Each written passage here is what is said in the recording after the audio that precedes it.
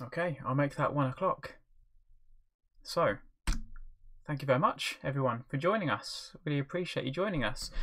In this webinar today, we're going to be sharing some things we've done in the past, because we're about 4 or 5 years into our blended, flipped digital learning journey, and also share with you what we've done in the last 2 months as well, because things have changed, it's fair to say. So this is entitled Flipped and Blended Approaches, but within this we're going to be talking about different ways to think about pedagogy in a long-term and sustainable way.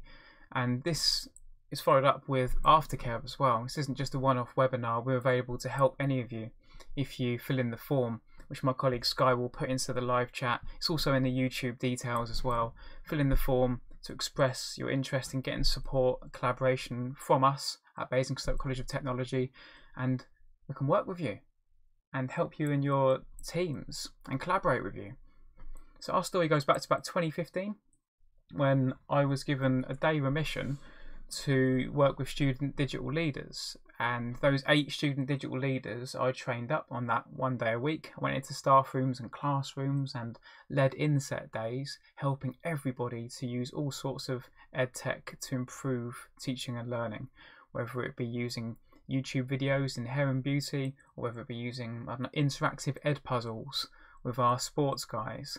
We helped everybody to use a bit of technology that related to their subject discipline, always led by the pedagogy, always led by the teaching experts, always bearing in mind what the students need and what industry is going to want them to be trained in. That went well. We went from a very low confidence college to a college that was having nice things said about it by Ofsted in particular. In 2016, the college backed me to take on 2 learning technology apprentices, one of which is Sky Caves, who's in the chat right now, so say hello to Sky by all means. Now Sky and Charlie come on as learning technologist apprentices. I had a bit of a different job change, it's fair to say. I went from a lecturer to a digital innovation specialist, which basically means I help people with technology. Our library team was recalibrated to become learning facilitators. Now these facilitators helped us in these independent study zones where every single course, whether it be level 3 engineering or level 2 barbering, had 1 hour of timetabled blended learning in their timetable. Now this meant that our learning facilitators, formerly librarians, looked after these guys as the students logged in, beeped their ID badge into the register, and worked using Google Classroom to work independently to develop their digital independent skills and gain criteria for their particular course. Difficult at first, weren't all smooth sailing, I can tell you, but things got better over time. And the way things got better over time was us realizing that we had to have a clear communicative cycle, as it were, between the different people involved, rather than just buying lovely fancy technology and throwing it at the students. We realized that we had to listen, collaborate, and be constantly conscious of what the industry demands were in their respective subject area. It's constant feedback from the teachers to our digital team, listen to the students, working alongside the learning facilitators who watch the way different students work. This helped enormously. We couldn't just throw expensive technology at them, didn't have the money, it's FE. But we were able to actually work alongside students to listen to them, ask what they want, how they learn, what they want to go on to do, and to actually take examples from their industry and then apply it into their classroom in their blended learning hour. This meant that every single course started to use these different approaches to improve and enhance teaching and learning across the entire course. But starting with that 1 hour of blended learning, about being patient and understanding, and everybody in our digital team, whether they're student digital leaders or the apprentices Sky and Charlie, they were employed on the basis of their kindness, their empathy, their emotional intelligence. They're nice people. That all comes first, before the fact they're good with technology. This was crucial. because it meant that we could listen to the students without judgment, without ego, take on the feedback, listen to what they need, also speak to the teachers and speak to people in industry and find out what they need. So if automotive students need to live stream video in order to show how to do a service, then we can help them do that in that blended learning hour. If the engineering students need to learn how to use CAD programs, because that's what industry demands, then that's what they can be doing, using tools like Tinkercad. This constant feedback was crucial. And our approach evolved over time, always led by the pedagogy, always. Constantly being open to new ideas and listening to what was needed by industry. And always led by the pedagogy, always. That's probably the most important thing, I would argue. Now, every single year, in the first 2 weeks, every single student has a digital induction. Now, this helps them get used to the blended and flipped approach in their timetable. Now, in this blended learning digital induction, which is the first week, and then it's another hour in the second week, the students get used to using the Google tools like Google Classroom, how to use Drive, how to save in the cloud, how to collaborate together on spreadsheets, how to create a document, how to submit an assignment, but also how to do different skills. Like, here's some art students learning about design using the website method.ac, brilliant free design tool. Here we see Dan in the middle there. It's his birthday today, and I think he's watching. Hello, Dan Canning. Using Tinkercad. Now, engineering and media in particular quite likes that, to actually collaborate in real time using 3D tools. Getting a taste of how to use all these tools in the first 2 weeks of their digital induction really helped them to grow in confidence in using these tools as a way of accessing teaching and learning. Just become the norm from that 2-week induction, or rather the 2-hour induction over 2 weeks. We introduced chat groups early to our students as well, so they can stay in touch with their peers, constantly share ideas, share updates, talk to each other. And this is something that's been really crucial for the communication amongst teachers and students since COVID-19. We've been doing it for quite a while, and most courses have a chat group, a space to share, completely safe and secure, attached to their Google accounts. This has been really useful in terms of the mental health and emotional well-being of our students, staying in touch with them, being able to jump into a video call if they choose. But as you well know, a lot of our teenagers do prefer text chat. So this has been really crucial, chat groups in particular, on all courses. In the blended learning hour and across all of our courses, we encourage them to build portfolios, websites, blogs, whether it be Aisha from Art on the left here, using Instagram to build an undeniable body of work that she could show to universities in her application to make her place on their course a foregone conclusion. Also, it means the work goes with her beyond the course. It transcends the criteria and becomes something she can be proud of displaying her work on.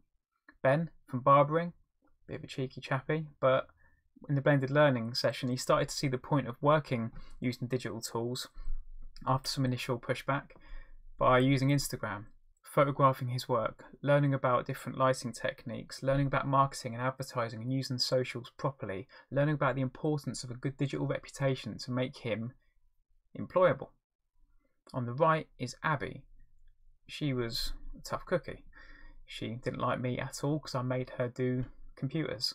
But at the end of the year, she built this website, started to get paid work offered to her at weddings and doing horror makeup, because her website built on Weebly.com showed through photographs and videos how incredibly competent and skilled she was. That website went with her beyond the course. On many of our courses we encourage live stream debates and discussions and using social media professionally and using these tools anyway.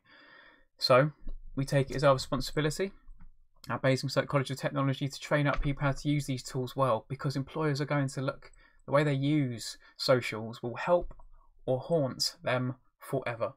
Now, we want them to have a sandbox, as it were, to practice these tools. Here we see on the right hand side childcare students. I walked into their blended learning session, there they are, in their blended learning zone, talking about how social media had ruined their lives.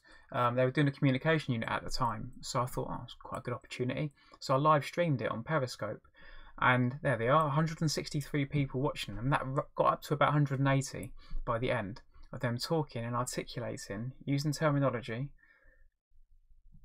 why social media is not good for people's mental health. And the responses were wonderful, and what was beautiful about this is that it captured it as a video for their assessors to look at. That was a naturally occurring bit of evidence that in their blended learning session came out of a discussion. On the left hand side of the screen you can see us live streaming to the Enterprise College in Birmingham, Alabama in the States. Got some quite different views about Donald Trump, gun control, racism than students in Basingstoke, Hampshire, United Kingdom. Quite a different perspective indeed. When you ask a question in the classroom, or a question in the classroom, you get the same 2 or 3 people put their hands up, I find. But making it a live stream, or putting on a hashtag debate, FE student debate is the one we use, we get different perspectives from people who see things differently. And that different context, that different way of thinking critically and developing communication skills is really important as a 21st century skill.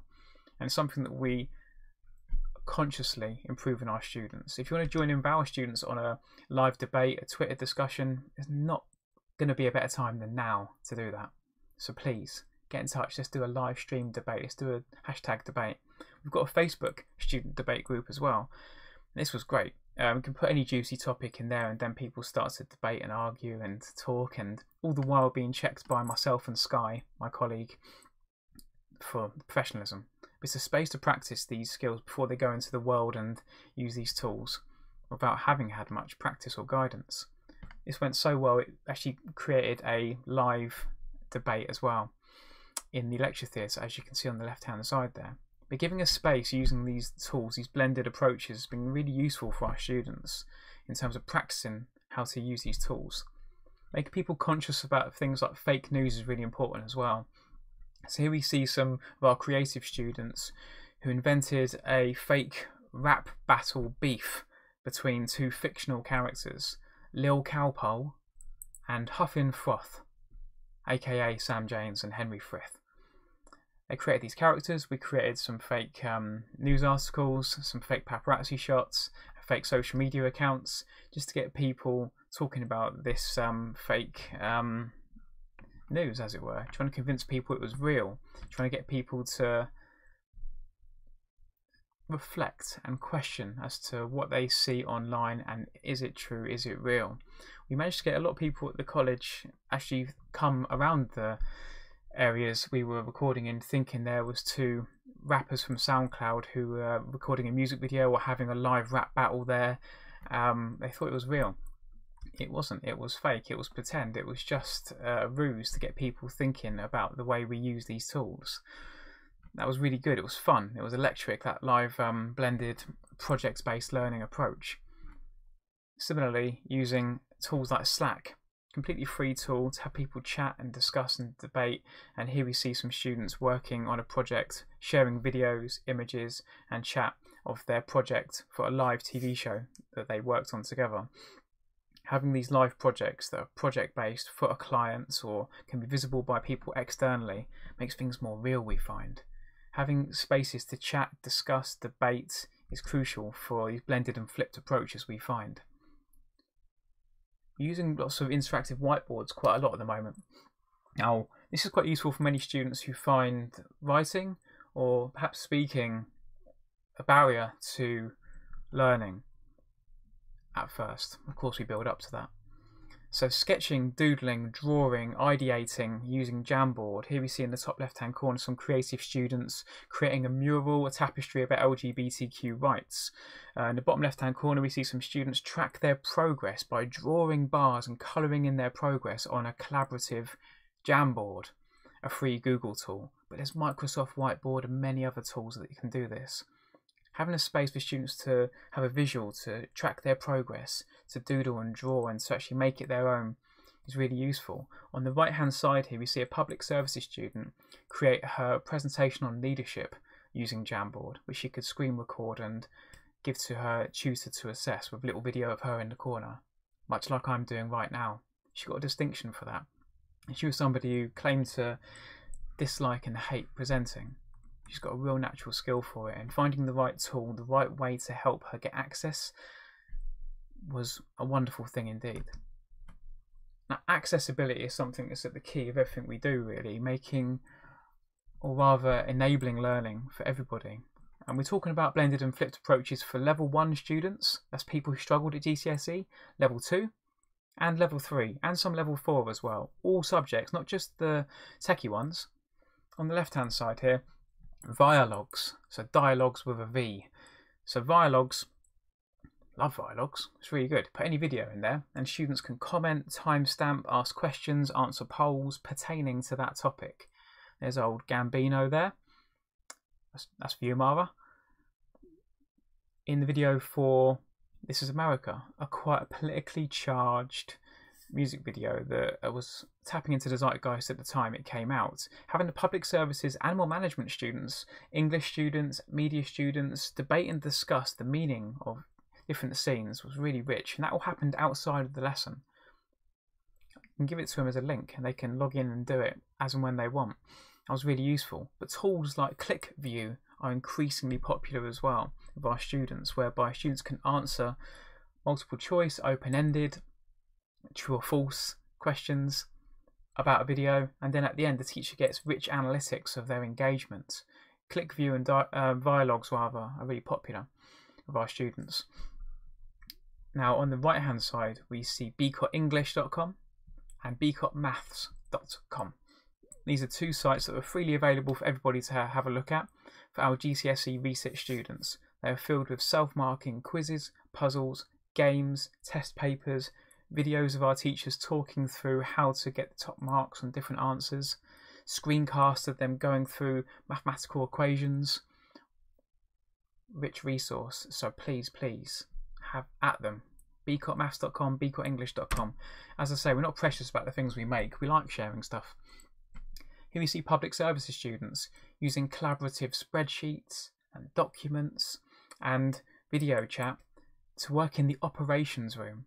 And my colleague Sky actually created the graphic in the top right hand corner there to aid this activity, whereby students are given an emergency situation. They have to work in real time, collaborating together, while through the walkie-talkies and the radio, terrorist attack, whether it be a natural disaster, and the students have to think in real time to problem solve using maps, using Google Earth, using chat tools, using collaborative spreadsheets, using different tools while it is being recorded by a webcam in the top corner of the room. It's brilliant. So again, that sort of vivacity and electricity in the room when they're engaged in project-based learning that actually uses these blended technological tools, but at the heart of it is the activity, the skills they need to learn. Communication, critical thinking, collaboration, creativity, problem solving. That's all that really matters. The tech is just an enabler, just a facilitator for that. On the left here, we see one of our lovely motorsports and automotive students are working together there to actually create vlogs, behind the scenes diaries, as it were, of their progress throughout a project getting a car ready for race day. The evidence they managed to create was astonishing. Recording themselves on their device, editing on YouTube Editor and WeVideo, free tools to submit to their teacher. So much more rich than just another document. On the right hand side we see our access to healthcare students. Love the access to healthcare students. Sky works with these guys to help them use podcasts.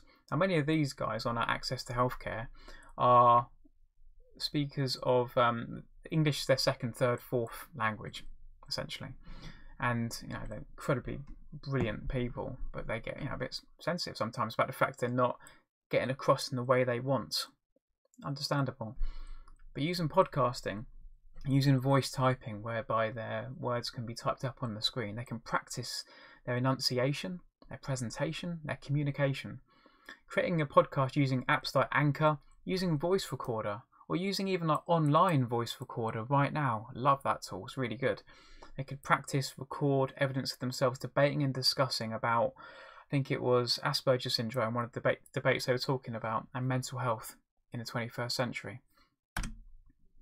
The evidence they created by doing that was just incredible for the external verifier and the standards verifier to see. Here's us using cameras in a way to capture evidence at the college as well. So in the top left we see Mark from our Borden Future Skills Centre recording a how-to video of how to actually put together different joints. At the bottom of the screen here we see one of our makeup students working on applying foundation and different techniques, having been instructed by her teacher. So she's wearing a body cam to actually capture herself demonstrating techniques. By wearing that and going through the process of showing people how to actually apply a particular technique and to do things in a particular way, the evidence that captures as a video is incredible for the teacher and the external verifier and the standards verifier. So much more rich again than just another document. In the top right hand corner we see another GIF there illustrating how this can be used as a tool for teaching as well as learning, or evidencing learning, more to the point.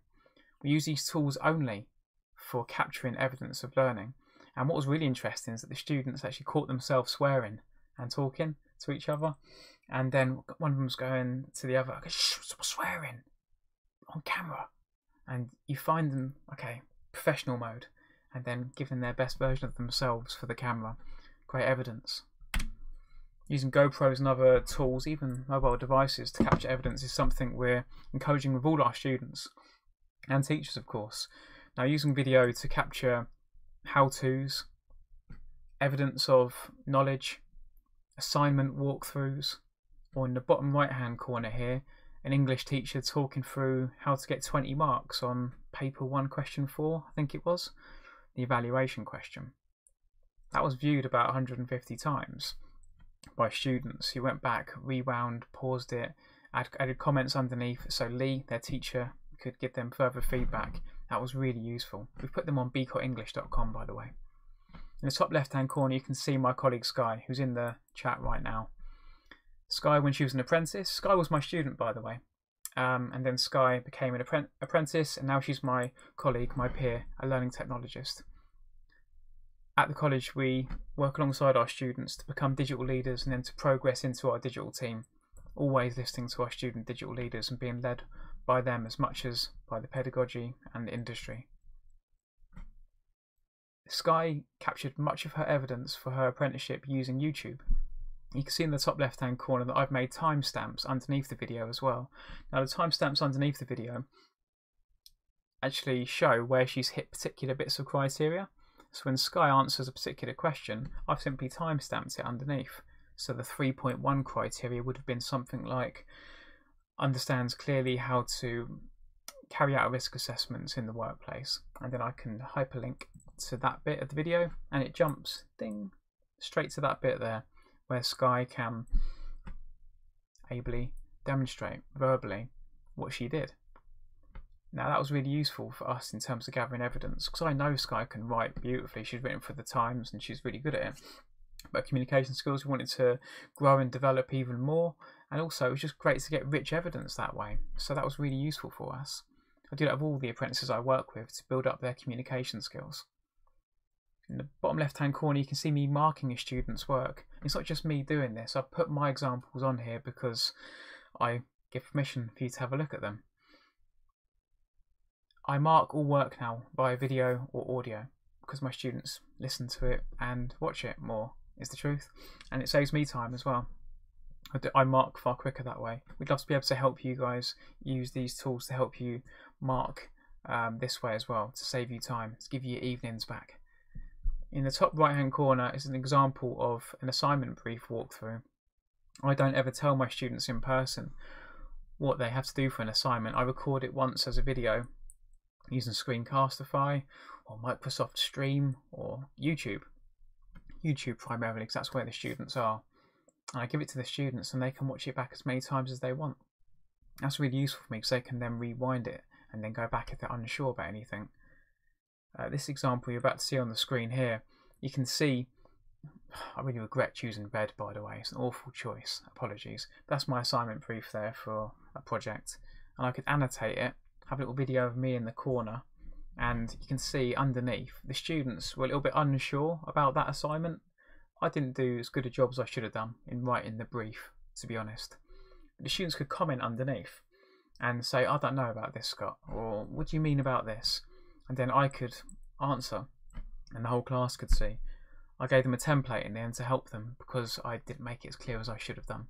So I put the template in the YouTube comments. That was really useful in terms of reflection from me as a teacher.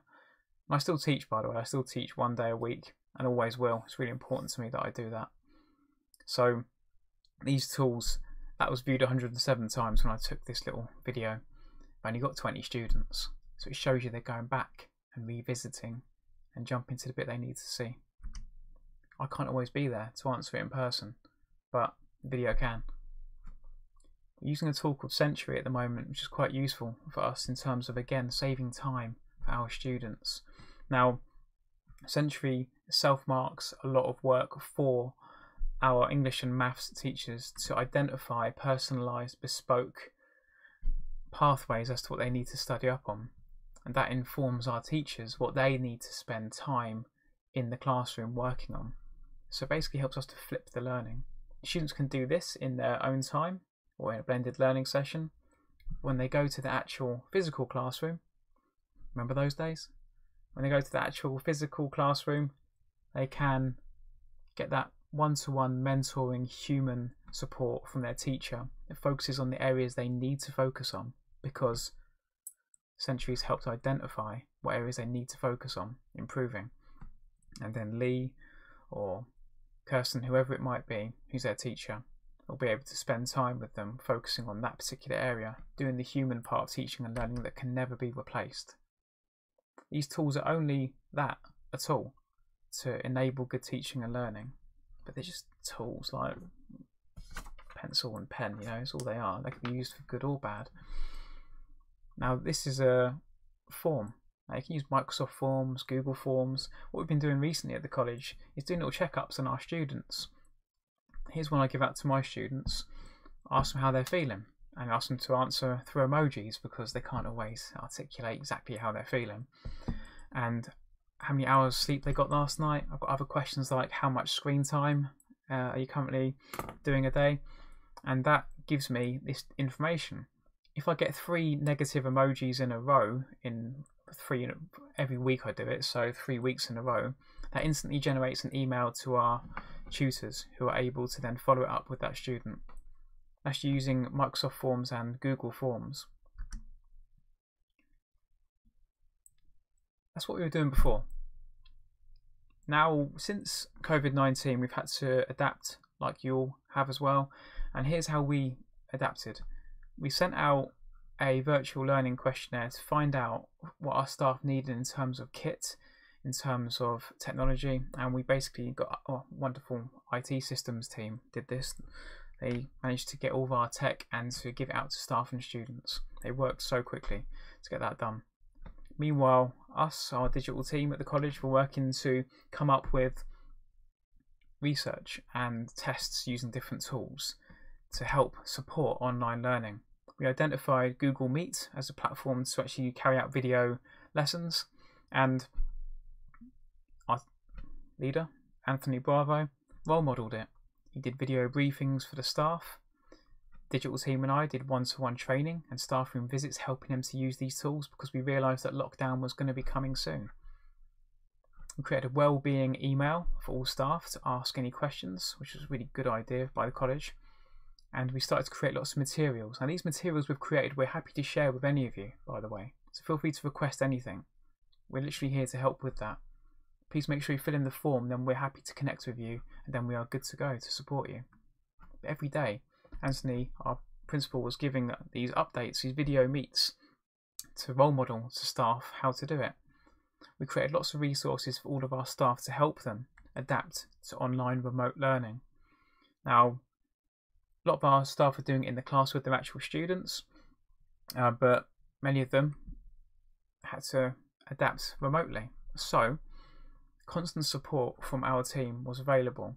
In the bottom left-hand corner there, you can see old Dave from our construction team. On a Sunday, that was. He called me on the Hangouts app, pressed a phone call, and we had a little chat how we could get started for the Monday. So our digital team have worked hard over the last 2 months to give constant support on the phone, video calls, going into their classroom, and that's something we want to be able to offer you at your institutions as well, support and advice and help because it's difficult.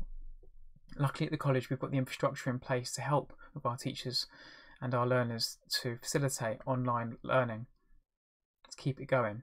Google Chat staff rooms have been created for staff to share ideas with each other, to talk to each other. We had the resources to quickly send out classroom rules, how-to GIFs and videos created by Sky there for staff and students, how to get online, how to access your classroom. These tools are really useful in terms of helping people problem solve and have the tools they needed remotely to do what they needed to do. These walkthrough videos, again, have been crucial when, of course, a phone call or a video call is not the best way to do it. Look at my short hair there. Remember those days when we all had better hair? Student resources. Now we created these, or Holly led on this, the wonderful Holly Hunt, giving how-to guidance for students, how to access different resources, well-being, mental health support, slides and tools and tips. Our RAP tutors, retention and progression tutors, have been excellent. Lots of one-to-one support with students, chat groups, video chats, doing virtual Scrabble, virtual Hangman, just checking in on people. The week, the 23rd of March, is when we went completely online, and in the students' dashboard they all had hyperlinked a link to the actual Google Meet lessons. We had drop-in lessons available for all of our students as well. It's the sort of things I've been up to. This is the wonderful Gemma Westlake from the automotive team. She's excellent. Now here's a post of hers in Google Classroom. She's given them a couple of choices here to actually learn about gear ratios, and has given them a YouTube video of how to actually test their knowledge. Then she sends them to a tool called Electude. Now Electude is a wonderful tool for automotive and motorsport, industry verified and really robust, whereby students can access a virtual car and solve problems, carry out services as it were, resolve any issues that have been identified, and work to a timer as well to actually solve a problem. This has been fantastic in terms of helping students think about problem solving using, as best we can of course remotely, the tools as it were, to actually look at a diagram and to look at 3D graphics and animations and GIFs to actually see what they need to do to solve any problems or issues. That's something that's been particularly successful with automotive, who've been nothing short of outstanding since the lockdown using these tools. The video walkthroughs from teachers like Gemma have been crucial and revisited many times by students just to make sure they're doing what is needed. And of course, if they're unsure, they can ask a little message in the chat as well. And if the teacher's unsure, then our digital team are there to support. Many of our teachers have embraced incredibly inventive ways of capturing evidence. On the right hand side here we see a hair teacher using TikTok with her students to encourage them to capture evidence of them applying different techniques on plaits and so on. On the left hand side we see Justin Mundy from our hospitality team give a demonstration on how to make, I think it's hoisin pork noodles, which I think he created using Apple clips. Gave that to his students and asked them to create their version and submit theirs. Submitting work and creating work in this way has been freeing to many of our students and freeing to our staff as well. Again, going beyond just a document as a way to evidence learning.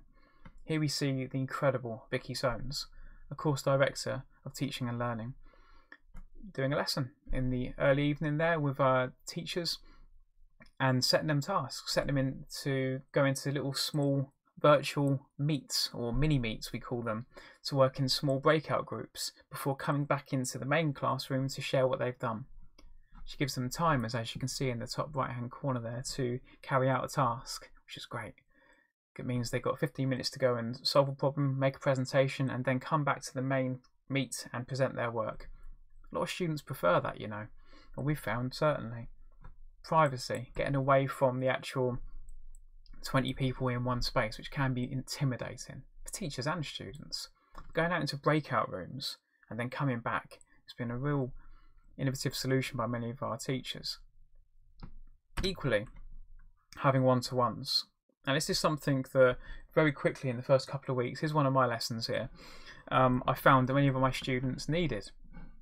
Now, Meg, bless her, let me take this video. Meg was having a rough time the first couple of weeks, and having the opportunity to jump into a one-to-one with me was really crucial for checking on her, keeping her on track, making sure she had everything she needed. Because she wouldn't have said so publicly in front of 20 people. But in that little sidebar mini-meet, I could find out what she needed. And I've been doing that, and many of our teachers have been doing that every single week now. In fact, 50% of my lessons now are one-to-ones. That's what they need. They crave that interpersonal touch, as it were. Because we can't necessarily do that if we're doing full class, sage on a stage broadcasting, like I'm doing right now, ironically. But the one-to-one side of things is the most valuable. Anything to facilitate the human interaction. Here's Caroline. Love Caroline Farrow, one of the best teachers I've ever seen. She's excellent. Here's some of the feedback she's given us on what she's been doing since we went into lockdown. Her advice is to not be afraid to try new things and embrace the failure side of it. It will go wrong, the things we're doing. Now that is Caroline all over, in the sense that she embraces risk and takes chances and is led by what her students are into. Her students were using TikTok, so she used TikTok. Now, the personal side of it is something Caroline also mentions here. The fact that we can actually have those personal connections with our students that we miss, in truth, don't we, working remotely. Live chats, putting the webcam on, encouraging the learners to as well, if you're role modelling that personal approach. I often share with my students, I've got two kids, I've got a 1-year-old and a 6-year-old. I tell my students when I'm struggling, when I'm having a rough time, and I try to be as human as possible and encourage them to share as well, because it is difficult for all of us. But being there and connecting with each other and supporting each other and providing that compassion, that empathy, that emotional intelligence that I mentioned is so important when helping people to use these tools, more so than the technological savvy. That's crucial, and providing that to our students, these tools will help us do that. Facial expression and body language say a lot that cannot be picked up via text contact. So, says Caroline, and rightly so. And this is the wonderful Alice from Beauty Therapy. So good. Alice has been excellent for so long, but she's really come into her own since the lockdown. With this activity here is indicative of her imagination, really. So getting the students to actually show their understanding of cell structure in the beauty therapy lessons on skin. She got the guys to bake cakes, to actually concoct these incredible designs here and illustrate them and annotate them with the vacuole, the centriole, the lysosome. My pronunciation was probably off there, wasn't it? The cell membrane as evidence, photographing it, uploading it. So truly blended, in the sense you've got the physical and the digital coming together there. Now, being open to trying these techniques is something Alice has always been. And the students give her enormous goodwill for that, because some of the things don't always work. For me, for her, for anybody. But she tries. She puts herself out there. And the students think, well, fair enough. She's role modelling it, so I better walk the walk as well. Going back to Anthony, our principal, him doing those Google Meets of him on camera going, right, here I am. Here's a video of my son playing in the garden at home. Okay, here's me sharing my screen. Okay, we're in this together. I'm doing it as well. Role modelling for the students the correct way to use these digital tools is crucial. Sharon's been a fully qualified teacher only for a couple of years, but one of our greatest teachers when it comes to using different tools, pushing out to the students diagrams, people to annotate, using Google Drawings, using Jamboard, using Google Slides, using YouTube, using Q&A tools like Kahoot and Mentimeter as well. And Screencastify, capturing videos of herself talking through what they need to do. That way, Sharon can raise her family while the guys are off doing something. And it flips the learning, puts the incentive onto the students to go and do something. Rather than being sat there live the whole time doing it. We can use these tools to flip the learning, to get students to go and do something, then come back and present it in a live section of the lesson. What Sharon says here is that when delivering remotely, you need to remember that you do not need to be perfect. Just as you would have in the classroom, you need to have a mixture of activities online and offline. Yeah, that was online hangman. I saw her doing that with her students. That was a great icebreaker to get them talking and sharing and laughing and feeling like they belong again. Sharing things on a Padlet wall. incredible work. These brilliant teachers are keen to collaborate with you all. They've been very active on social media, reaching out to people. Here we see Martha putting out a message on LinkedIn to encourage guest speakers to come into her classrooms, her online classrooms. And sure enough, she has had lots of people come into her classroom and present, whether it be from the police force, whether it be from fire service, talking and sharing best practice with her students. And they're getting this really rich experience from all these people who are making guest appearances in Google Meets in their online lessons each week. That's level 2 and level 3 public services. Guest speakers is something we're seeing more and more of across the college.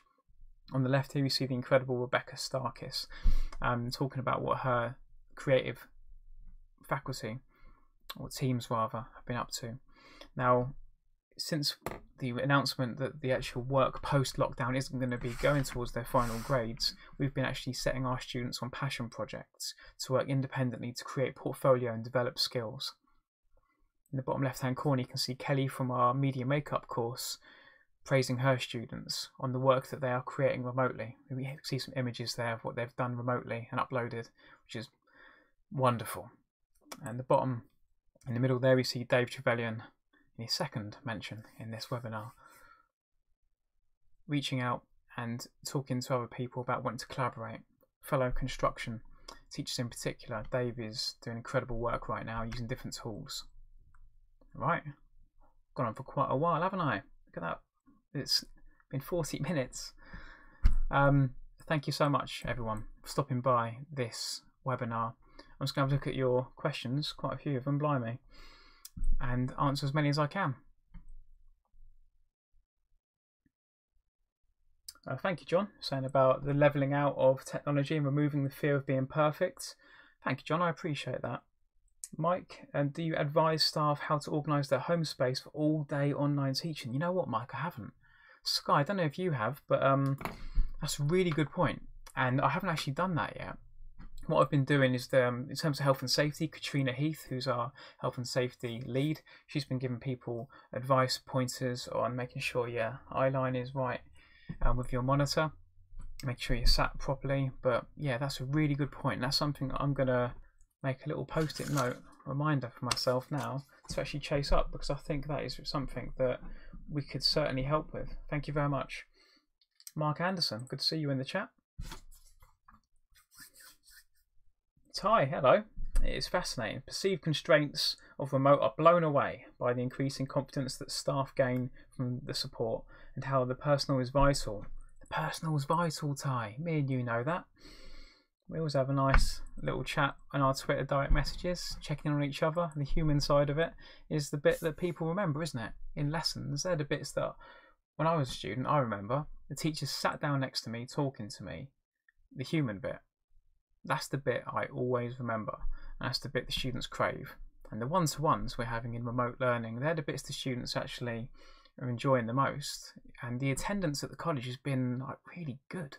The stats of which I'm reluctant to say out loud now until I know for certain, but I know our senior management team are very happy with the attendance because the students are getting that regular human social interaction, which is something that is as important as the academic side of things. Kev, hello Kev, good to see you, my friend. Susan, thanks. Oh, that's really nice. Thank you very much. Yeah, please get in touch, guys. If you could please fill in the form for us, which is in the YouTube details underneath. And if my colleague Sky can ping it into the chat again, that would be greatly appreciated. Or Ty, if you could pop it into the chat. Sign up to the EdTech demonstrator form and we'll be connected with you. Then we can have lots more chats like this. And I can see you as well then. And we can talk in two directions rather than me just talking at you. Okay, I hope that was useful, everyone. Okay, thank you very much. I'll stay on for a bit longer and answer any questions, but that's it. We are done. Thank you. Bye-bye. Hey, Mark Breeden's there. Mark was my line manager for a few years. He's brilliant. Thank you, Mark. Your guidance, was everything to me. I wasn't a manager until I met Mark, and Mark was, yeah, crucial to everything we're now sharing with you. So thank you, Mark, who's now Abingdon and Whitney, doing excellent work there as well. Deb Miller. Oh, thank you, Deb. Students love the people, not necessarily the subject. That's good. It is the teacher human that make that's what comes across with you lot at Grimsby. You know, it's the fact you always talk about the staff by their first name, and you have really great anecdotes about the connections with the students. And if we're in the same conversation as Grimsby, when people talk about people using EdTech well, then that makes me really happy. Inspirational, David Mills. Thank you, David Mills. That's really kind of you, mate. Amy, hello, Amy. Stayed right to the end, did you? Thank you so much. I appreciate that. Laura, hello, Laura. Good to see you. Nancy, hello, Nancy. Lovely. Thank you, Sky, for keeping everyone chatting along there in the Q&A. I'll go back and have a look at the messages in a bit. Fantastic. I appreciate you all stopping by.